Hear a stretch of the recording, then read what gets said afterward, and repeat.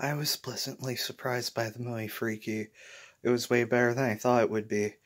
It was just like Christopher Landon's other movies, like Happy Death Day, those movies, Disturbia, etc., and all those other, and by etc. I mean all those other movies. It was really funny and had great action, slash suspense, or whatever you want to call that, I guess.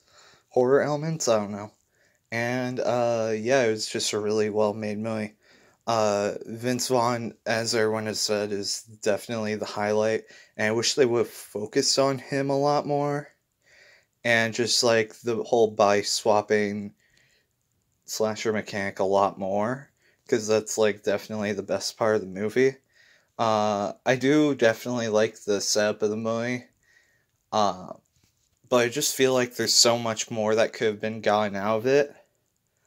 Like, it feels like in the first half of the movie, you barely get to see any of Vince Vaughn.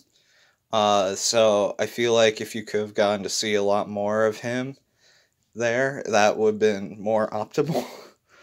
Uh, but yeah, he's great at playing a teenage girl. Yeah. So I love the whole structure of the movie where it opens as like a parody of Friday the 13th, and then continues to be a parody of Disney, and then it kind of clashes the two together as like a genre mashup. It works very well in the movie's favor for sure. Like, it pokes fun at itself. It's very tongue in cheek and over the top, and it works so much better than I thought it would from the trailers. So yeah, I definitely recommend it. I think I'd give it an 8.5 out of 10.